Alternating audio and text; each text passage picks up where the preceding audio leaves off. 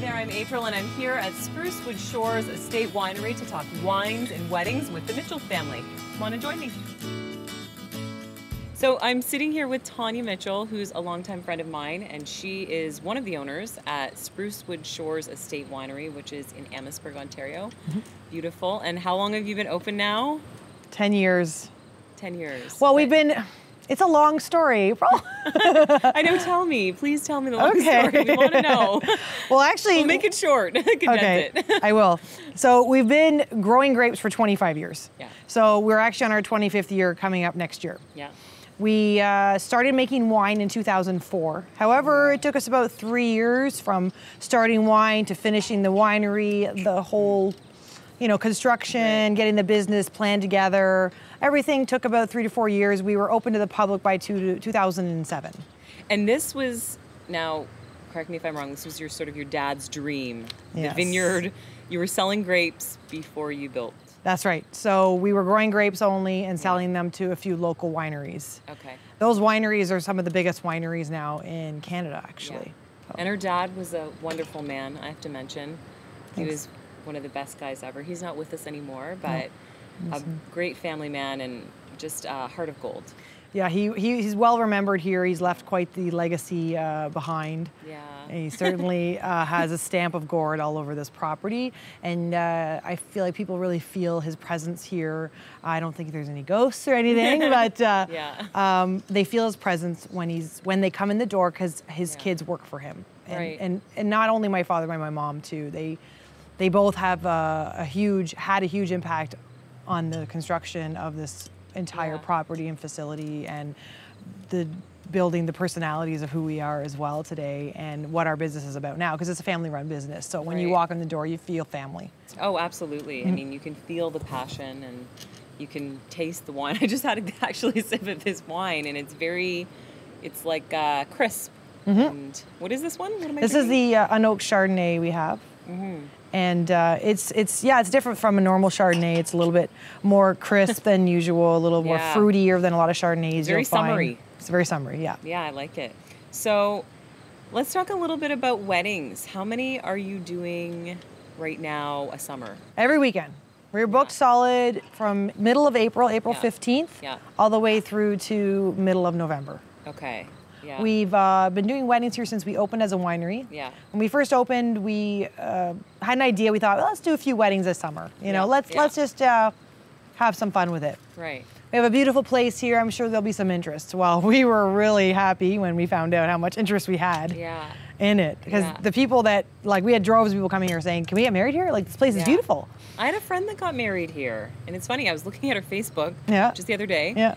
And I was like, I recognize that building in the background. That's Sprucewood Shores Winery. Yeah. A lot of people are getting married here now. In the Windsor-Essex County area. Yeah. They love it here because it's rustic, but it's elegant. Right. So it's casual, but it's fancy. Yeah. And it's natural. There's a lot of nature, a lot of beautiful scenery around. We've got the waterfront, which is a huge selling feature for us too. Which lake is this one? So we're right on the shores of Lake Erie. Yeah. A beautiful lake. It's a shallow lake, and it's got a lot of pretty colors at certain times of the year. Sometimes it feels like we're in the Caribbean with the colors of the lake. It's what about aqua blue. Gorgeous pictures. We got sunset pictures out there on the water. We do. I have some pictures from my own wedding that I cherish from the ones on the water because it's like the sand is not white sand like Caribbean sand, but in the pictures it's so bright in the sun. Right. It looks like you're out. So you have lots of bridegroom getting their pictures, and the whole bridal parties are being done out all here. Okay. Well, that's kind of nice because we can do your ceremony, cocktails, pictures, and reception all in one spot. So the couples like it because their day is less stressful and less, running around. And the guests really like it because it's shorter. And the thing with this venue is it's so aesthetically and physically, the physical environment itself is so pleasing to the eye because you have a beautiful vineyard. And if you want to go outside and get some fresh air or go down by the water, you can. And exactly. And there's a lot of movement around, and you're not stuck in a room. You have it's the like whole heaven property. on earth. Oh, geez. It is. That's nice. I mean, it's beautiful. Thank you. If I were going to get married, I'm not married, but one day, if you want to anyone, anyone sort of listening, April's single. Yeah, I may consider getting married here. Yeah, I hope you do. I always thought it was a nice place, even when you just had the vineyard and, you know, when your parents were both still with us. So. Right. Well, at that time, actually, my sister got married. She was the first wedding here at Sprucewood. Yeah. So over 10 years ago, she got married in 2004. Right. We just had the vineyard here, and she Right. said to my dad had retired from his job at Chrysler, and she said, "Dad, I really want to get married at the vineyard." And there was the tent. No. There was nothing here, just vineyard. Like there was no Right, buildings. but she got married in the tent. So in the end, my dad Yeah. said, my sister said, "I want to get married in a couple years. So do you think the winery will be ready by then?" Because he had always talked about doing the winery, and he said, Yeah. "Okay, I guess I'm doing it." You know, like it was Yeah. kind of like that motivation for Yeah. him to like follow his passion, get this dream completed. And last year, we decided to make the investment in expansion and build this beautiful new wedding hall. Yeah. And so now we can do completely indoor reception events, Right. which is nice though because we've got these big windows all around the hall. You can open them up and do an outdoor wedding if you want. And what do you recommend? Like, obviously, there's different types of couples, different types of people have different ideas about what weddings are right for them. For sure. So what is your best advice for those getting married wanting sort of indoor-outdoor wedding? Because that's pretty much what this is. Like, you have the option of going outside, but now is it for everybody? Well, Like, maybe not, because for one, you're limited by capacity. We can only do 250. So Okay, some people want to okay. have 400 people at their wedding. Okay. But I'm finding a lot of couples these days want to maintain under 250 anyway. So we Okay. do have a really good size for most weddings. And what about the winter? Do you do winter? So we do winter weddings as well. So for those, I would recommend if you want to do your ceremony at a church or something like that, for over 150 people, we can't do an indoor ceremony unless we're doing it in our hall. Okay. Right, so then everybody would be sitting at their table. So, you know, if you Right. want to have a separate space, Yeah. that's the only thing I would recommend. However, in the summertime or fall or spring, we can do outdoor ceremonies. Okay. And then under 175, 150 people, we can actually do an indoor ceremony in another building. Okay. In our current winery hall, like the one we've had forever, we can do Okay. your ceremony in there and then your reception in the reception hall. And what about your wines here? You have, how many different grapes? Remind me. 11 different varieties, all Okay. vitis vinifera varieties, all world-class noble Right. varieties, right? So we Okay. got like Riesling, Chardonnay, Okay. Pinot Grigio. Those are Okay. our three most popular whites. And then we got the Pinot Noir, Cabernet Sauvignon, Cabernet Franc, and Merlot. And obviously And then all a of few those other types are smaller. offered to your wedding guests or wedding parties that decide choose Yep. to have their weddings here. That's right, you got it. So They can that- pick any wine they want okay. for their wedding day. Okay. Yeah, we've got blends, straight varietals, dry, sweet, red, white, of course.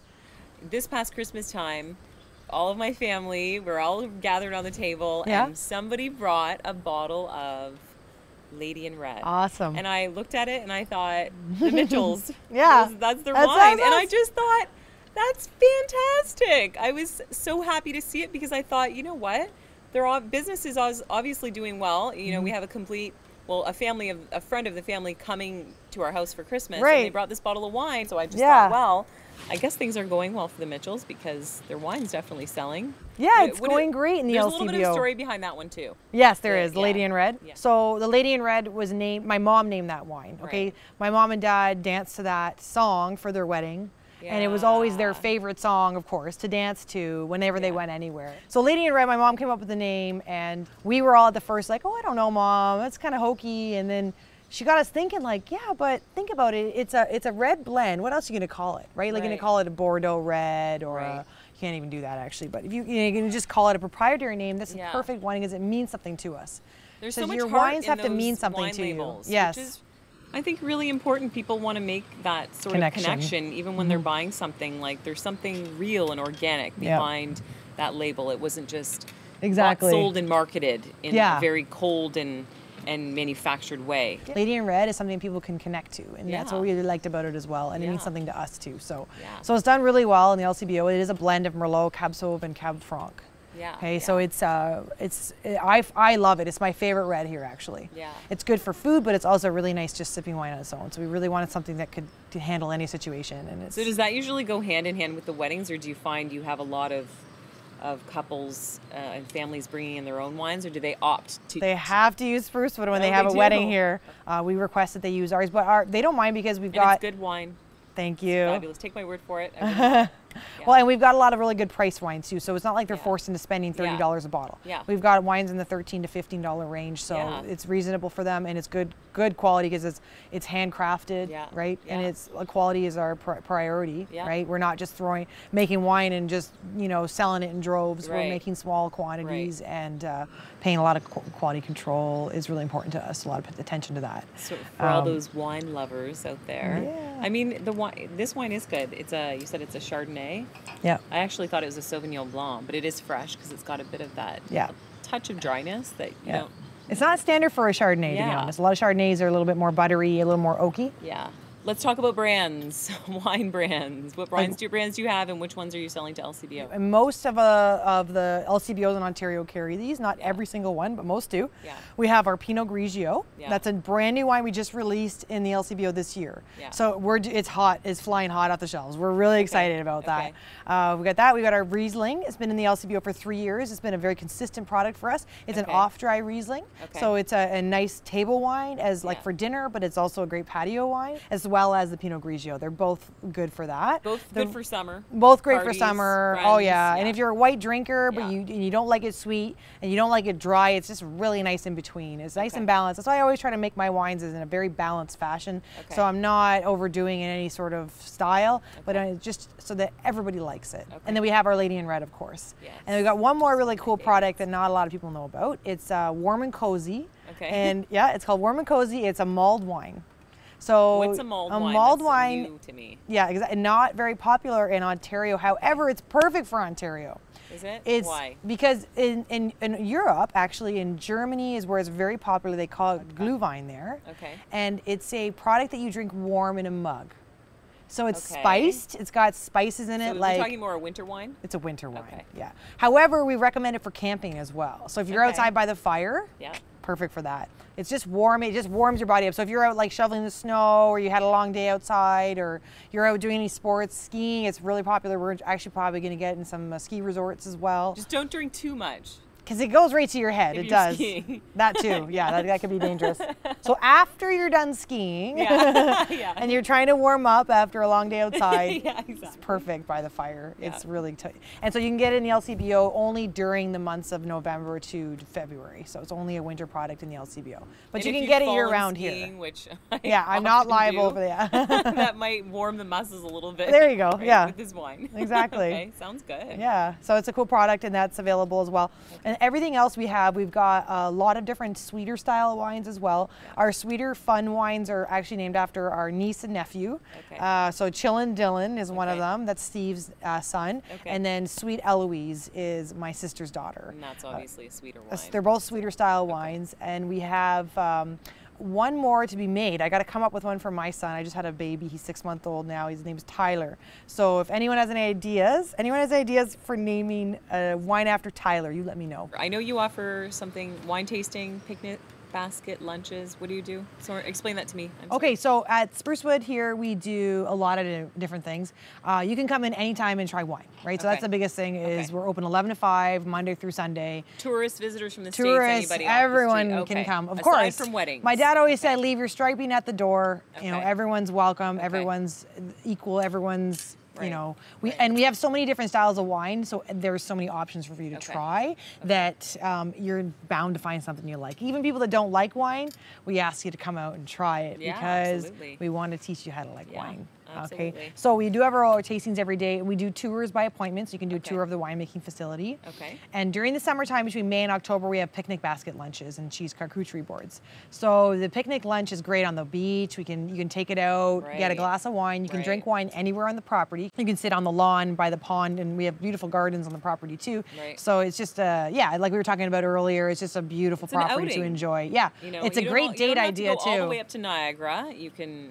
Yeah. There's a lot of great vineyards in this area now, and there never used to be. I mean, this is a really popular place to grow grapes now. So I've read in my research. Yeah, there's around 20 wineries in the region now. Lots to do, a lot of restaurants in the area to go to, winery restaurants, waterfront wineries. We're one of the few. There's only a few, but that's right. You know, but still, there's lots to do. You can certainly spend a whole weekend out in this area, and we do have, of course, Windsor with a lot of great culinary. We've got the casino for those that like to game, entertainment-wise. wise, there's tons in the city as well. There's theaters and there's the American dollar and the Canadian dollar, because of the exchange rate Oh, right yeah. now, they're getting the most of their buck right now, that's for sure. The Americans are for sure. Yeah, they're a big part of our sales here Yeah. at the winery. A lot of visitors from the States come to visit us. However, we do have a lot of really great local support, which is wonderful. Right. And we have a lot of people coming from Toronto now, in London, and Northern Ontario, of course. And you know, we're a small region. Our wines are, I think, superior, or at least the same quality as anywhere else in Ontario. We grow, we have the longest growing season in Ontario and the warmest as well. So we can actually ripen our Bordeaux reds that much further. Okay. So you'll find the quality of the wines are great and the prices are even better. So you might find price point is huge. I mean, especially when it outweighs the quality. Right. Right. Because of our location, we cannot sell our high quality wines for $30 a bottle. So you'll find there's a lot of great wines in the $15 to $20 mark. A lot of good stuff out there. So I do recommend people coming out to visit for sure. And yeah, we're open every day. And please, yeah, and taking the fresh air. And you get to meet, usually get to meet one of us. We're all hanging around. Cheers your friends. I'll cheers you right now. So Tanya Mitchell of Sprucewood Shores Estate Winery, thank you so much for talking with me. I'm going to go on over and talk to Steve after this. Okay, thanks for coming out, April. You're welcome. I enjoyed it. Lovely.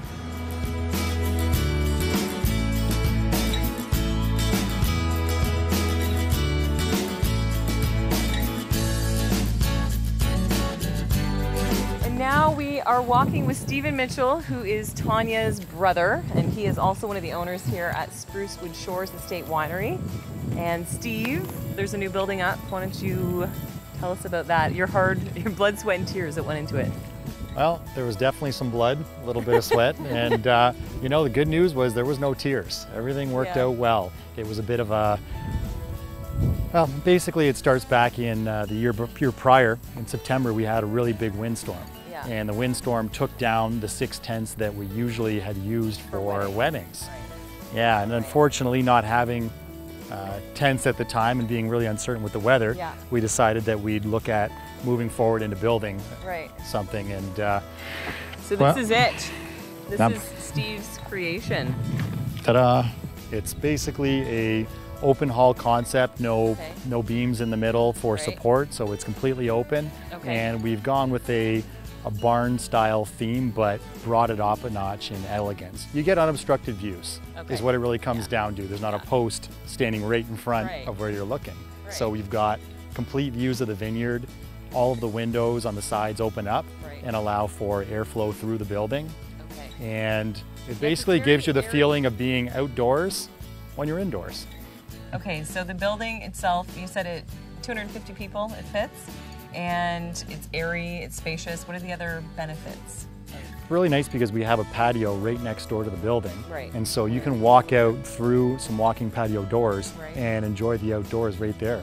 If you want to have an event where, say, you'd like to have 2 parts to your event, you want to have a little bit of an indoor, a little bit of an outdoor type of setup, then you can have that all in one location. And certain things like weddings, for example, you've got the vineyard in a perfect spot to host a wedding, right beside where you're actually going to host the rest of your event. So it's nice because we offer an all-in-one outdoor-indoor type package to our guests.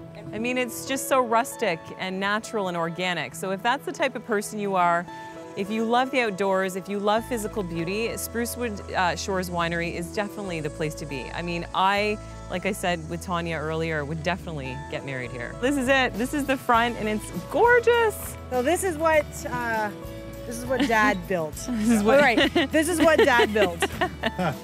Yes, he did.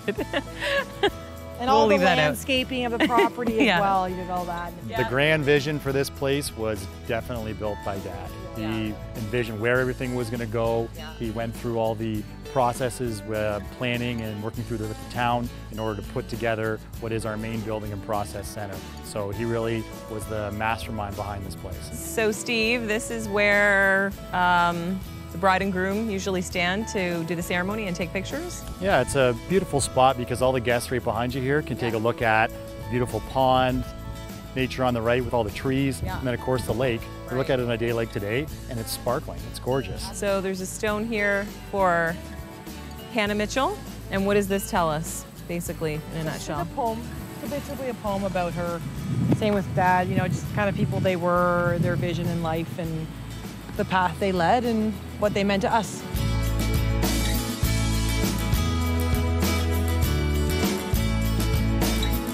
So Steve and Tanya Mitchell, thank you so much for having me to Sprucewood Shores Estate Winery. Fabulous place to have a wedding if you're looking, and the wine, amazing.